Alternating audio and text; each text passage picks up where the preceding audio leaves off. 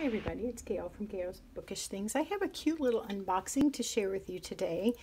I originally saw something similar to this at Just Scribble, the YouTube channel. I've enjoyed watching her reviews, and I'm pretty sure she was the first one. I think her name is Siobhan or something like that. It's a really cool looking name. I'm not sure about the pronunciation, but anyway, I like her channel, enjoy her reviews, and I loved seeing this little ink stamp swatching idea. It's an ink stamp for swatching. So I looked around for it. I finally found it on an Etsy vendor thingy. This is coming from Singapore. Win. I don't know if that's just part of the name, but it took a little while to get here, but they did say that in the description that it would be somewhere mid to late August, so I was expecting that. But it's kind of cute. There's a little bit of washi tape there, and it's a colorful envelope, so I like that. This green is like a green I really like. Anyway, I'll probably cut that out and put that in my scrapbook journal somewhere. And then this is really cool, the Singapore stamp here. I have mentioned before, and maybe you're the same way, you enjoy seeing things from other countries, the way they do their stamps or how their writing looks. That's always been a fascinating thing for me. My mom and my aunt both liked to travel, and I think they kind of instilled in me that appreciation for things like that from other cultures, different than my own. And it just says, thank you, we hope you enjoy your purchase. Ooh, and here's 10% off your next order. So very nice. Stamped and Sealed Company. And then it was on Etsy, stamped and sealed co.etsy.com. So this is it. Isn't that cute? So what I thought would be to take the archival black ink and stamp it in a designated Traveler's Notebook insert and then sample my inks in it. Definitely not a necessary thing, but for me a fun thing. And it's funny because I thought, why do people really need to do that? And then I have these two fountain pen inks that both have the same brown in them. I actually filled them with this Scotch brown ink from Monteverde, USA, and I was writing with them, and I'm like, one's sepia by Diamine and the other's the Monteverde Scotch brown, and it ended up they were both the same because I didn't keep track of it. So I just kind of like to have different inks and different pens so far. Anyway, I'm shaking this up. This is the Rouge Hématite by Jacques Herbin. That's how I say it in my pseudo-French accent. Urban, I've heard people pronounce it, but there's my mangled French version. Anyway, this to me looks very similar to this one. Obviously this is the Edelstein one. Can't quite read the other, so these may actually be ones that I'm supposed to know and I'm not familiar with yet. But anyway, I thought that was cute. So, and they're not too big. I wasn't sure exactly how big to expect these stamps to be, but I think it would be a good size. This looks like the White House there, but it could be any number of Capitol type buildings, at least in the United States. So let's open this up and give it a whirl. If you're not familiar with some of the things with stamping, if you get these cling stamps, it's much easier to apply them if you have an acrylic block. I bought these a while back at Joann Fabric and Crafts, and then I have a black distress ink, but this is the archival one, so this will mean that it's permanent and waterproof. So when I put a wet ink on top of it, it won't run. And I haven't decided yet, but I have this passport size traveler's notebook. This was an Amazon purchase, which I thought was a good deal. It's about $15, and it included like this folder and this and another insert, and then I think it might have included this calendar one, or I might have bought that separate to put in here. I liked how I saw this on Seaweed Kisses. She does some fun videos, and I like Michelle's way of doing her traveler's notebooks, and I think I was kind of inspired by that. But having this calendar in my purse ended up felt redundant to me because I have another planner, so I quit using it. So anyway, I have this no current inserts right now available that fit.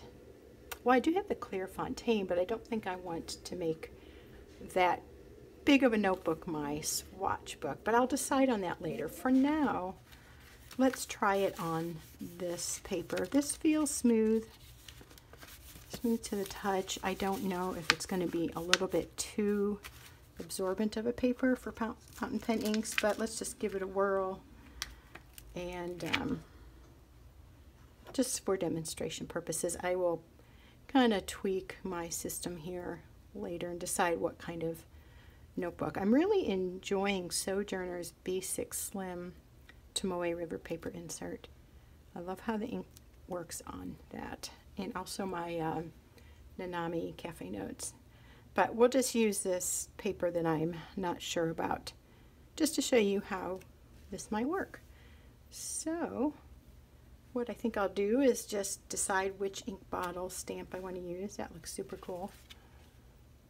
Ooh, I love it. Very, very fun. And I didn't grab a wipe, but typically I use a baby wipe or a hand wipe and just swipe those off every time I'm done using them. Close this up. So this would be good for watercolor too. Once the ink is dry, then it shouldn't run. I think I just want to try the Rouge Hématite, and I thought I would just use this little paintbrush I have. I think I got this at IKEA. It was in a little set. I just kind of shook this up. It's got a shimmering quality to it that I want to include, if possible. Like, this is just fun. And, you know, of course you don't need a little ink stamp, but when I saw that, that's the kind of thing that just seems fun to me. Makes it, I don't know, just a tad bit more creative or interesting to look at, maybe. I don't know. Maybe it's just fun. There's a sheen in there that is kind of golden and glittery. When I first saw this ink, I think it was on Goulet pens, and there is a like greenish quality that can show up too, but I haven't had that show up as much as just the shimmer. It's probably the pens I'm using, but when I use my daughter's feather quill type dip pen, you could really get that green quality, and it was so neat, but I haven't kind of been able to get it exactly the same. Let's see, let me put plastic under that so it doesn't stain my board here. So there, so that's what that would look like. So I think what I'll do is do maybe one ink bottle per page. Some of these are smallish, so I could get in, you know, like these are a lot more narrow. But I'm not sure. But what I do want to do is just write the name of the ink and the size bottle I got probably. And I was thinking of maybe what it cost for that ink. But I don't want to get too detailed because in the whole scheme of things, it doesn't really matter what it costs. It's just how do I like the look of the ink on paper.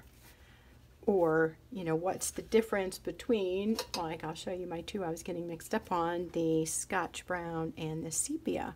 So this one's much lighter, but they both have this like shading quality. And on the paper I was using, I kept thinking one was one and the other was this one, but I was using two different pens and they just showed up slightly different. So the value to this swatching is I'll have a comparison, and if I lose track of what I've put in which pen, which is not a large selection, but still, obviously you can still get mixed up. Anyway, this is going to be a reference for me and just a fun thing to look through. I plan on swatching the ink bottles that I own, like the full-size bottles, in a section that is like I have this in an abundant quality, and then maybe do another section where I'll just swatch the ink samples I've received. So if I'm ever in the market for, say, a green ink or another blue ink, I can look at my swatches and say, maybe that's the one I want. I think I want to record as well. To me, when I write with it, does it feel like a wet, flowy ink? Does it feel more dry? So I'm definitely liking the wet inks. And so now there is more of the quality, of the shimmer.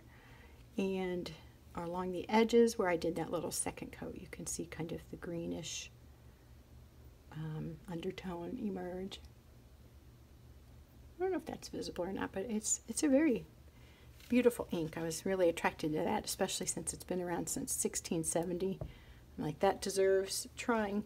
Not that ink per se, but the company. But to me, a company that's that old deserves to be investigated because they're doing something right. So I'm very impressed with that. And then I will probably do this one later. I'll do them all, but I just need to figure out which book. So there you go. I just think that's a cute little stamping / fountain pen ink edition. Fountain pen ink, and then mood tape. I don't know what I do with that, but anyway. So that's all. Just a little short video to show you that cool stamp. And if you have any questions, please comment below, and I'm happy to have you subscribe and join me on my random journey through junk journals and stationery and fountain pens and books and Bible journaling. So if any of that appeals to you, join the conversation, and thank you for watching. We'll see you next time. Bye.